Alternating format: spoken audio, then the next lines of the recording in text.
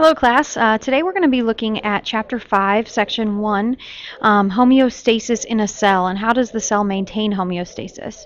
So we're going to be looking at the cell membrane for most of Chapter 5, and our two questions here today are how does the cell membrane help the cell maintain homeostasis, and if we can't remember what homeostasis is, just a reminder, it is the ability to maintain a stable internal environment.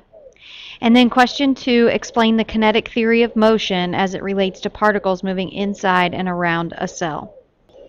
So to start our notes today, we'll be looking at homeostasis, and then we're going to look at just the basics of why particles are in motion or how that functions and how that's important to a cell. So first, we're looking at the word homeostasis again, and homeostasis just means a stable internal environment.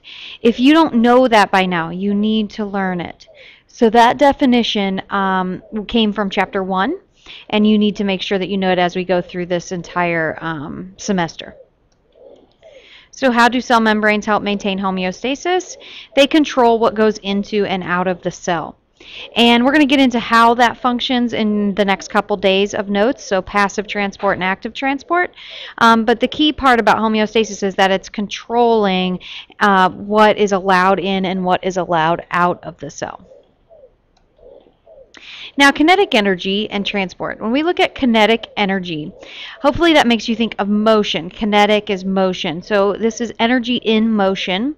And if you remember back to physical science, for those of you that have had it, or maybe just back to 7th or 8th grade science, kinetic energy is when particles are in motion.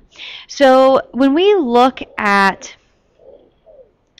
particles, any particle in nature, in the universe, it is in motion. And if we look at our solids, liquids, and gases, solids are particles that vibrate next to each other. Liquids are particles that slide past each other. They take up a little bit more space, but they still have a definite volume. And then gases can take the shape of their container. So whatever they happen to be given as far as a space, they will take up that entire space. They do not have a definite volume or definite shape. And so the process of kinetic theory and cell transport and things crossing the cell membrane has to do with this particle motion. Since particles are in motion, they are going to be able to transport across a cell membrane. And maybe show you here just a little bit of a drawing kind of what that would look like. We'll get to this in the next couple days of notes. But if we have particles that are in motion, they will continue moving in the direction they are going until they hit a barrier. So these particles, like water or sucrose or salt, sodium, potassium, chlorine, things like that, will continue to move until they run into something. And so we have this cell membrane that's made up of fats, a fat layer.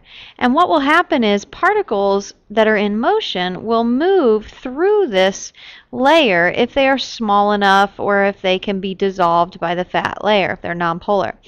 And so some things will go right through and some will bounce off.